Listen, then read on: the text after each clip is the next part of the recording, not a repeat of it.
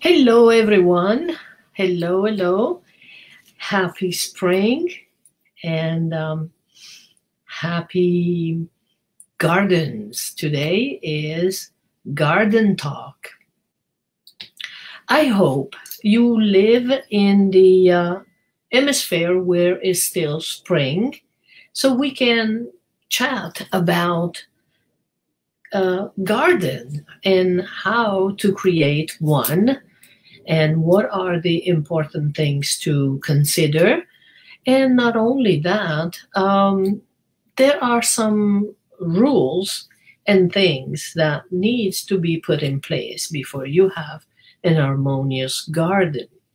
Now, as an interior designer, I don't only love interiors, I love exteriors because they are the most beautiful things that people see before they get to your home. And it is so beautiful in the spring or summer when you open the windows and see the outside, open the curtains and let the wind flow, and you smell the aroma of the flowers. But what you see from the outside, you can have it inside because once you open the windows and doors are open, you can enjoy all that beauty that you might want to put together in a nice garden. Okay, so there is harmony in creating a garden, and there is a way to do it. Most people like a structured garden or well manicured. Some other people like a free flowing garden or a more natural look or low maintenance. Many people like different types of gardens. It is very important that before we get to the house, to the entry landing, we have clear, defined paths, and we have good lighting, and we have something to smell, some good aroma, and some good flower therapy before we get to the house. So as I said, a well-designed garden has different rules, a few rules that we need to know so we can get a good garden design. And these are, first of all, element of architecture, and then we can think of texture, we can think of colors and forms, and the design of the pathway. Now, bear with me. I need to move some buttons. Okay. Let's see if I can do it. Let's move some buttons here. All right. Okay. Well, I don't think I can move any buttons today. Let's try. No, I can't try any buttons. Anyway, let's talk about, so this is Valentina Cirasola, and you are watching Valentina Design Universe. So, the talk about garden, it's colorful, and it has to be natural. I like vignettes. Vignettes means that as you turn the corners, you can see different things and admire different things. So let's see, just 1 second. Where is my agenda? Nowhere. Okay, pardon about that. It's not my fault. Okay, so plants do enhance the garden. They need to be put in certain almost structure, but not much.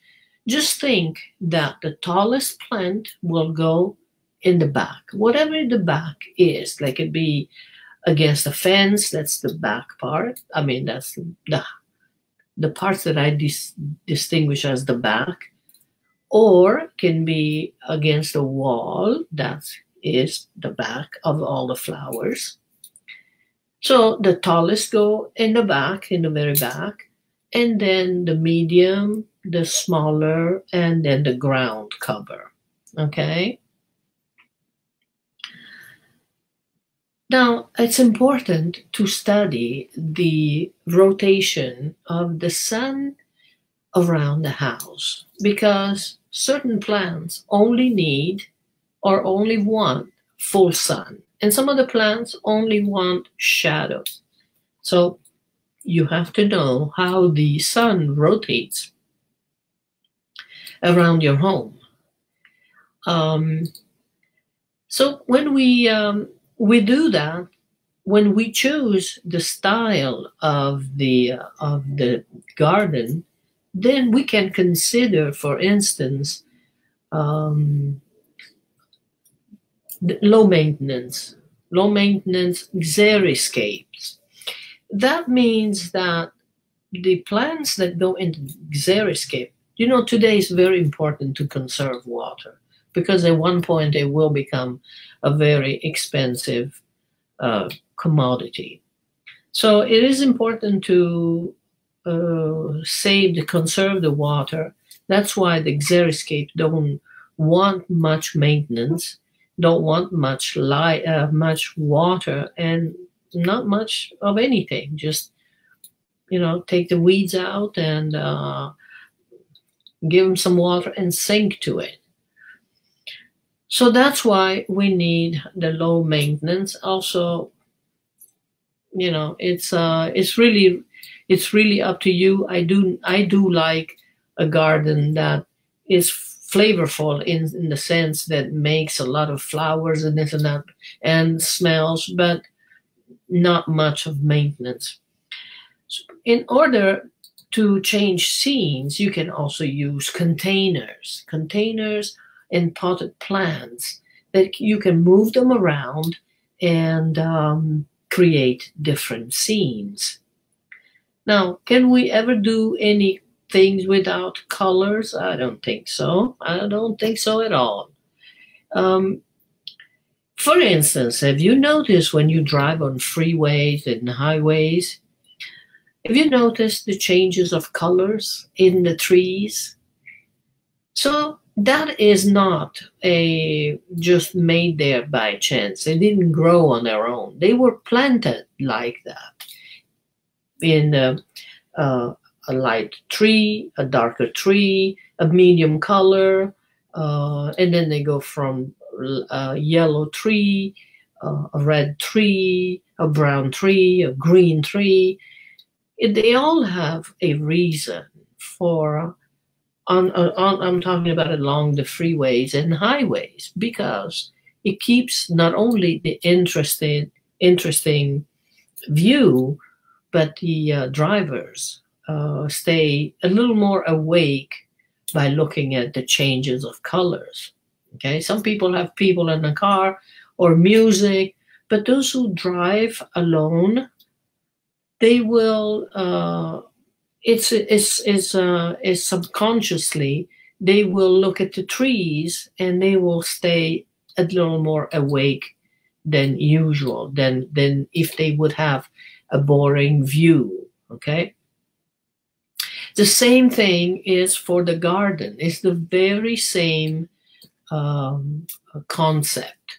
The color scheme can be made from light to dark, from soft to bold colors, from cool to warm colors on the palette of the colors, of the color wheels, because that way, not only the value of the house goes up, but it keeps the eyes attentive and keeps a good harmony.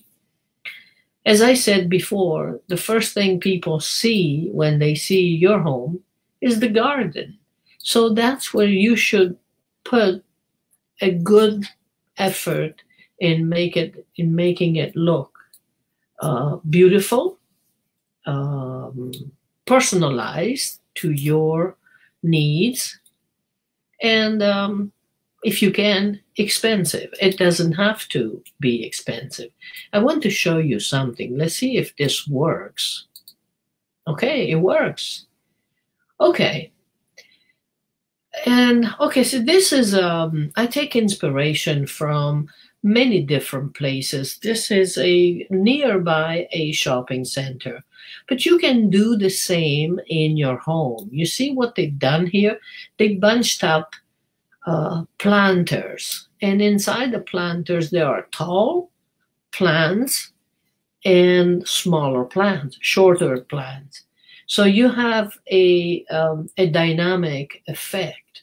You have the height and the low part, and it's all very colorful. If you see it, it's made. The planters are colorfully made with ceramic mosaics, and they add a lot of interest. So now let's look at this one, for instance. Let's see if I can do this. Yes, of course I can. And this is an architectural feature. It's a capital. It's made for gardens, actually. And you can have on top a small plant like you see it here, but you can have also a bigger plant. Or you can have this at the entry of a pathway. You have two of the same type. Okay, why am I saying this? Okay, now we see all me. And you're watching again Valentina Design Universe. I am Valentina. So why am I saying that you can put this capital at the beginning of your pathway? Because if you're looking at the style of the garden, you have to somehow come up with a style. And you can have a classic style. You can have a free-form style. You can have a French garden, a Japanese garden.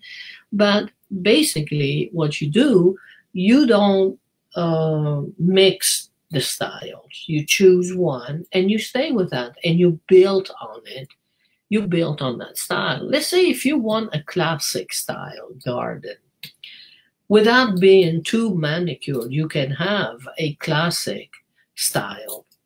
But what's important in the classic style is the symmetry. Now, if you ever been in Europe, you probably have noticed the buildings, European buildings, have symmetry because they're built in the classic style architecture. So you might see a row of window with triangle pediments, and then the next row you see arched window, and then again another row with a triangle pediment at the top. And then you go down with your eyes and you see two columns of the same height and the same color and the same size, marking or framing the entry of the building. The same thing is done with the garden in the classic style. The same thing. So the position of the plants and the way the plants are cut will give you the symmetry of the garden. So let's say you have one round bush, you can put one on one corner and another round bush on another corner. Or maybe you have a tall hanging tree, then you can have one in the center to attract attention because it's hanging and falling down, and underneath you can have shorter plants. So in the classic style of garden, usually, now look at this picture, I love this picture. Usually there is a center part that is round with seating around and potted plants around, or flower beds all around the circle. And in the middle, there is a water source. A water source can be a fountain, It can be, let me see if I hide this. Yes, you can see the rest of the picture. You can see in the center, you can have a fountain. You might see a small pond with fish, and you might have a small pool. And the small pool in the classic style might be done with a cascade, or might be done with a unusual shape, not square or rectangle. It's unusual shape, something an S form, okay? So now, and the reason for that, to have the center part being round is so you can feel embraced in the garden and feel in harmony with the nature. All right, so what else do we have? A free form. A free form garden can be anything really that you like, anything. You can have a garden bed, you can have a whimsical mailbox, or you can have plants that are not matching, but they go well with colors. The color combination is very nice.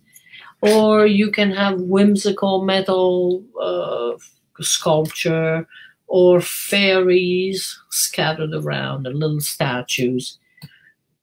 That's a kind of a free form. But basically, don't mix the style. If you have a Japanese garden, you might want to stay with a Japanese element.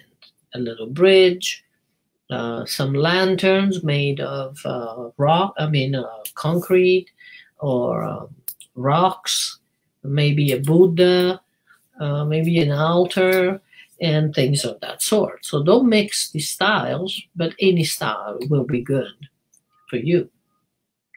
Then another thing you should do is plant an orchard. Nowadays food is corrupted.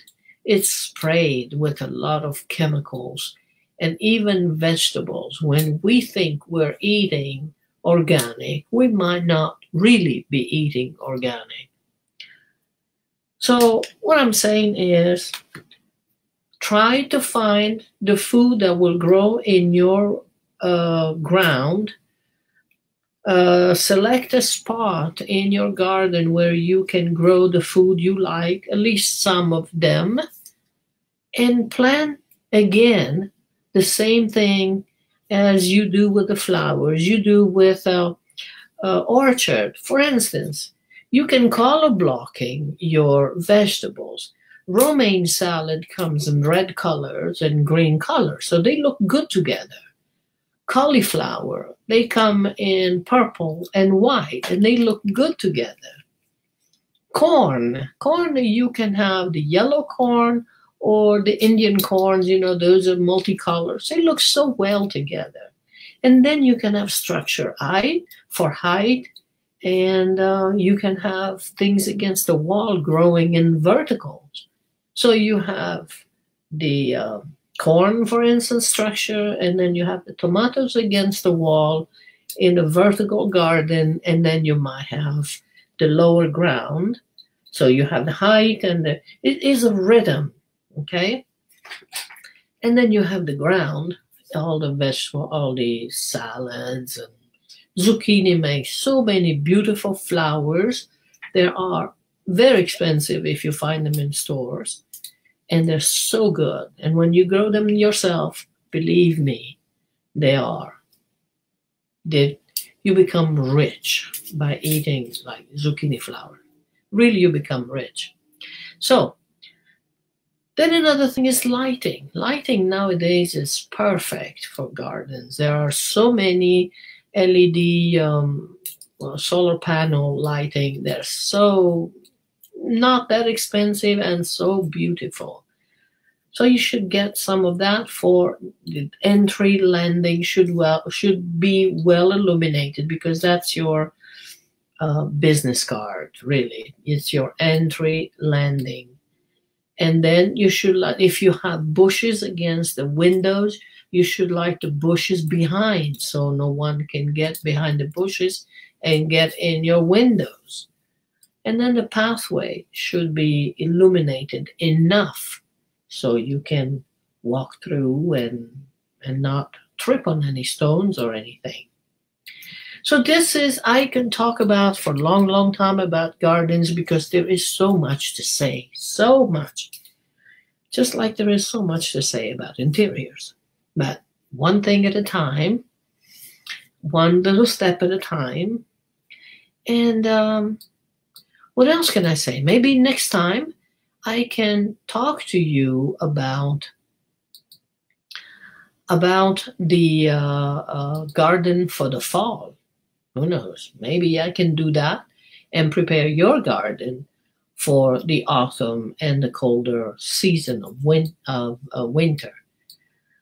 For right now, I will just say it was a pleasure for you to watch the show and have you here.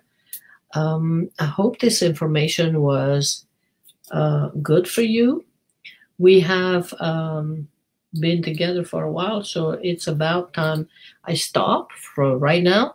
So this was Garden Talk, and I am Valentina Cirasola. I'm a designer, and my website is www.valentinadesigns.com, and you just watched Valentina Design Universe.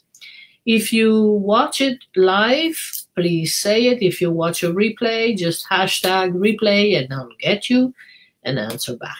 Okay, if you have questions, please put it in a comments, and I will respond to you. Okay, thank you for watching.